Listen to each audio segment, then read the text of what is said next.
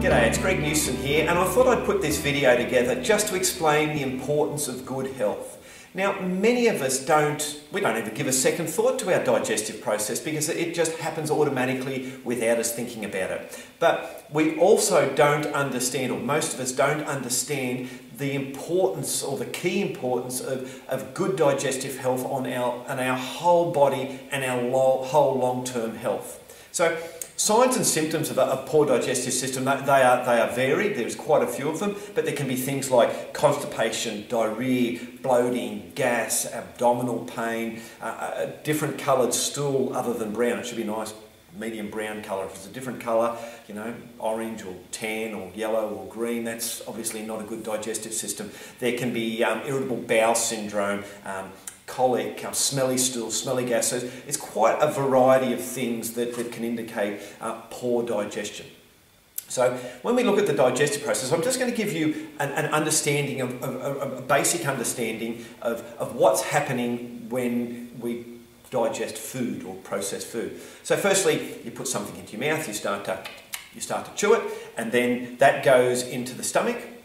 And then it goes from the stomach into the small intestines, and then from the small intestines some nutrients are absorbed and then out into the colon and out the back end, right? So that's what we most probably all of us think about. So that's true, but it's a little bit more complicated than that. So when we chew our food, the saliva stimulates or tells the stomach, hey, food's on the way, start making some more stomach acid. Now the role of stomach acid is really important.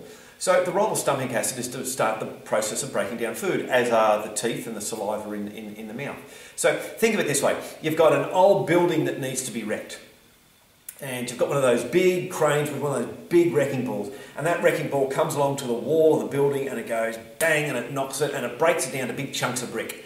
That's what the stomach acid does to the food. Right? So very, very important. You don't want a big whole wall going from your stomach into your intestines. So then from there we go from the stomach into the small intestine where the pancreas, so that then there's a message sent to the pancreas, hey, food's on the way, make some digestive enzymes. So digestive enzymes are made, and those digestive enzymes break the big chunks of brick down to like grains of sand. And those grains of sand are then absorbed through the villi that line the intestinal tract. And then, you know, they go in there and they go into the bloodstream, and then straight in the bloodstream, they go, so all the blood from the digestive system goes to the liver. And the liver goes, oh, okay, you're an essential amino acid, we need to use you there, or we need to turn you into a non-essential amino acid, or you're vitamin B6, we need to turn you into pyridoxal 5-phosphate, the active form of B6, and it orchestrates where it needs to go. So it puts all of those vitamins and minerals and antioxidants and phytonutrients into the bloodstream. The waste that's left over from the small intestines then goes into the colon. Now you think that's all junk, but it contains a lot of fibres that aren't absorbed. Now those fibres become food for the beneficial bacteria. Those beneficial bacteria then make more beneficial bacteria. But those beneficial bacteria also then make certain nutrients, whether it be vitamins, certain vitamins, to keep us healthy. So then the water is reabsorbed out of the stool and then it passes out the back end into the toilet. Okay, so you need to get a good digestive system, because if you've got low stomach acid, so you've got reflux, heartburn, burping, this is a good indication of low stomach acid. I know most people are most probably on Nexium or Somax or Pariet or some protein pump inhibitor like that, but they're only suppressing the symptom. The body's saying, hey, I haven't got enough stomach acid, so I'll let things ferment in the stomach. Like you go get a piece of meat, throw it in a Ziploc bag, throw it in the sun for 24 hours, or throw it outside 24 hours, the bag expands. Same thing happens here, it expands, it's going to come up this way, or it's going to spend all the way and go down the back end, right? So really important to obviously notice the signs and symptoms, but to understand that process. So it's really important to know how the digestive system works, because when you eat the right foods, so that's a very important part of a good digestion, the right diet, we spoke about that last video, so the right diet starts to stimulate the right digestive system and the right digestive processes. proper digestion decreases stress, because if your body's not getting the right nutrients, it's freaking out. It's going, oh my God, I'm low in this and I'm low in that, and it starts to get agitated. Low in magnesium, you get cramps. Low in zinc and B6, you can have pyroluria. Low in calcium, osteoporosis. The list goes on. So it's really important. GABA, that nutrient that Be Calm can help manufacture, is really important for the whole proper absorption of food, because GABA stimulates the digestive enzymes, but GABA is the tranquilizing neurotransmitter, which we mentioned previously. And in Europe, where they sit down and they have siestas, they're nice and calm. Generally, they're nice and calm. And they have the long lunches. And that helps the absorption of food, because when you're running around like that blue-ass fly and you're rushing here and you're rushing there, you have an increase in adrenaline, and also an increase in a brain chemical called glutamate. Now, when glutamate's elevated, GABA's suppressed. And when you rush around, that adrenaline shunts all the blood away from the digestive system. If you shunt the blood away from the digestive system because it needs to go to other parts of the body, you're decreasing the ability to absorb nutrients. You're decreasing the ability, you slow the transit time down, you slow the absorption of nutrients down. So it's important to remain calm. So poor digestion equals an increase in stress, and then that causes an increase in malabsorption. So if we look at the digestive system, most people think, yeah, okay, they'll absorb. You've told me I've absorbed all the food, I can understand that. But did you realise that 70% of your body's whole immune system lives in the gut?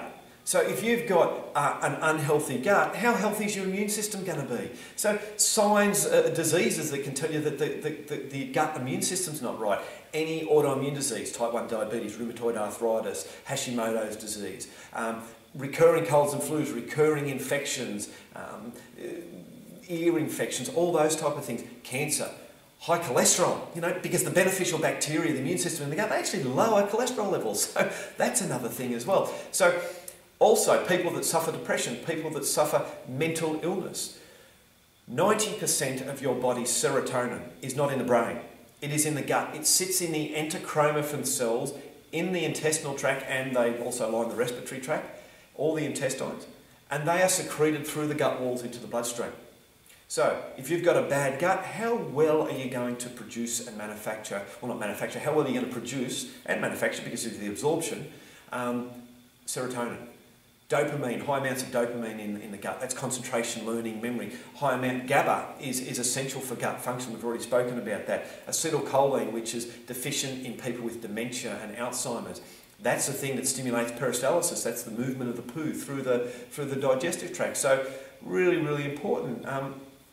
The brain-blood connection, the brain-gut connection and the immune connection, if you draw a pyramid, they're really, really, really important for your long-term health. And if you think about it now, 70% of the immune system here, the microsecond something happens in the gut, there's a message sent to the brain. If the gut's inflamed, how well is that message going to get through? If the gut's dirty, how well is that message going to get through? If you want to know extreme examples of that, autism. Autism is really poor communication and the brain's on fire, right? So I mentioned previously that the bacteria within the gut, they make certain nutrients. So when they eat the fibres, and their byproducts are certain vitamins. Guess what vitamins? Biotin, B6, really, really, really important for pyroluria. B2, B5, vitamin K2, inositol, also good for mental health, folic acid and choline. So really important to get that gut health right, because you're taking nutritional supplements where you might just be able to get a little bit more out of your beneficial bacteria in the gut. So the probiotics will help with that. So things like Multibac 10. So poor digestion also leads to leaky gut syndrome. So leaky gut syndrome, microscopic holes that appear in the gut wall, that can allow undigested food, bacteria byproducts, poisons, in severe cases feces, to pass into the bloodstream. Anything in the bloodstream has to be filtered by the liver, so the liver goes, oh my goodness me, there's a whole heap of stuff I don't want here. Guess where it puts it back into? The intestines. Puts a little bit into the kidneys, but puts the bulk of it back into the intestines, so it just goes round and around and around.